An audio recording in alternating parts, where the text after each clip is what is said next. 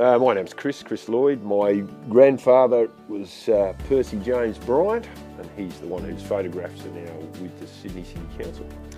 He had an extremely hard life, as many people in that period did. He was born in the early part of the last century. His mother died when he was very young of TB, leaving him and 3 other children. And he was the eldest, so he endeavoured to fund those children. He did it entirely through labouring work and growing vegetables at the age of 14 and this sort of stuff. Classical self-made person, but always a working dog. He worked for the railways most of his life, and he never got a trade, so he never got much education. He never got educated past 12.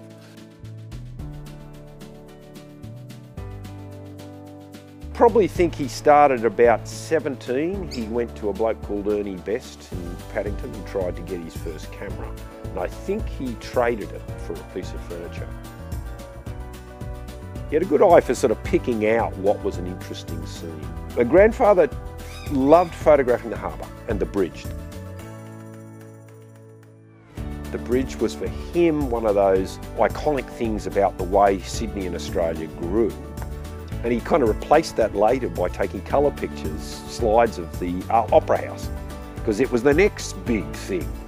That's my grandmother at primary school in Paddington. She says her at the age of 13 in 1919. The date's very important. Literally, just as this photograph's being taken, she was packed up and sent back to Bathurst with the rest of her brothers and sisters. Why? Spanish flu. Everyone had to get away, and they got kids out in the country to get away from the flu.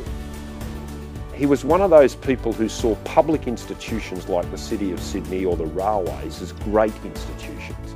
So he wasn't a raging left-winger, but he did see public service as far more important than private. So for him, for his photographs, he never thought they were any good, didn't think much of them, they were just photographs. For him to know that they were lodged there, as my mother at 95, 96, I better not make it too old. As she said, this would just be an enormous, we'll just say, piece of pride for him, that they went to an institution that was a public institution.